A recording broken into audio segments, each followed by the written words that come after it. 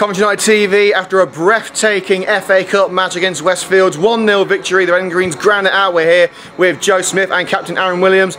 As only the second time in our history we've made it to the first qualifying round of the FA Cup, a proud day for Coventry United. Yeah, definitely.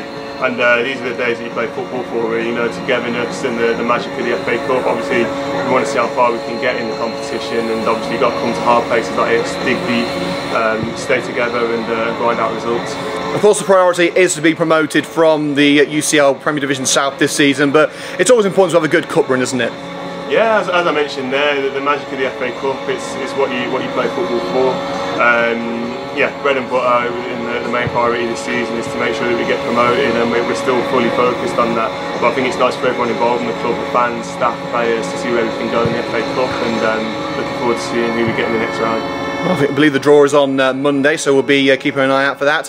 Very, very tight first half though. Both teams really deadlocked until the second half. Why was that? Go on, Joe. It's a tough game, to be fair. Like you say, it's a lot of travelling to get here. It took us near enough 2 hours to get here.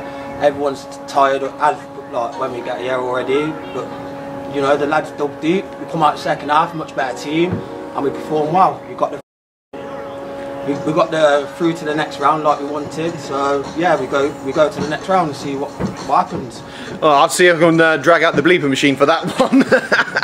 He can do what he wants, he played him. No, of course he can. Another clean sheet. This defence seems to be one of the most solid backlines Coventry United has ever had. I mean, why is that? Is it just such a cohesive unit? We've come together and we've bonded well, so you know, we've all got each other's back, which is a good thing from the get-go, so you know, we just keep going from there.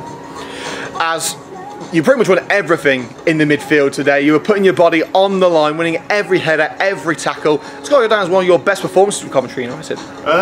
Yeah, to be fair, you have good games, you have bad games, but it's the lads that are around you that keep you going, the lads around you that communicate with you, let you know where your man is and things like that. I think every player that played today, and the ones that didn't get on, you know, we were on it from the start in the warm-up, and everyone was together, like you keep saying, and overusing it, but it's just so true, isn't it, Joe? You know, everyone is a club, and everyone's got each other's backs, but like I say, whether you're having a good game or a bad game, it's about your teammates around you, dragging you through it, and fortunately for me, I had one of the better days and won a lot of the ball. Joe, what was said at half-time? Because it seemed that as soon as the first whistle blew for the second half, we just flicked a switch and it was back to the old Coventry United again. Yeah, obviously, like we say, it's a long journey, so we've got a lot of tired legs going out for the first half. We've woke up the second half and we've come out and we've played our team, like the team we can play as.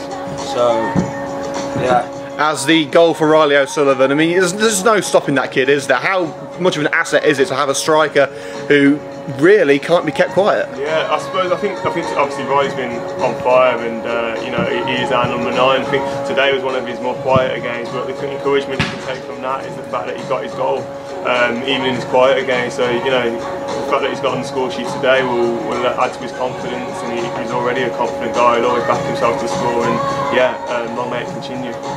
And Joe, finally, talk us through those last few minutes. As Sir Alex Ferguson would say, it was squeaky bum time there, wasn't it? Yeah, backs against the wall. Definitely. They just kept on throwing everything forward. They even started bringing the centre halves forward to get more up the field. But obviously, we held out, we dug deep, and we got through to the next round. So, well, a job well done, lads. Let's get back to the Albany. Yeah. Thank you very much.